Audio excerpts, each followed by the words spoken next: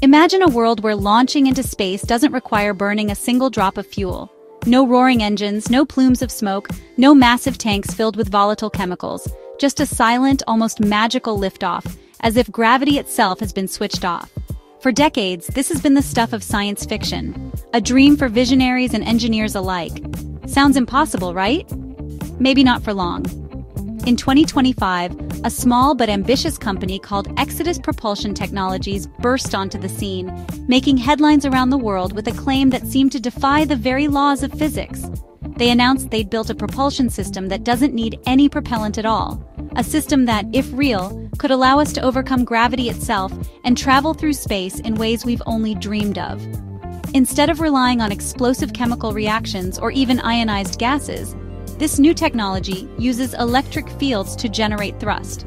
Imagine lifting off the ground without leaving behind a chemical trail or even a whisper of exhaust, just harnessing the invisible power of electricity to break free from Earth's pull.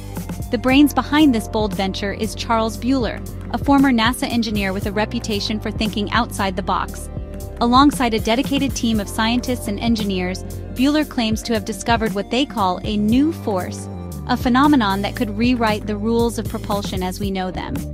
Their device, they say, manipulates electric fields in a way that allows it to push against the vacuum of space itself. There's no propellant, no reaction mass, just clever engineering and a deep understanding of physics.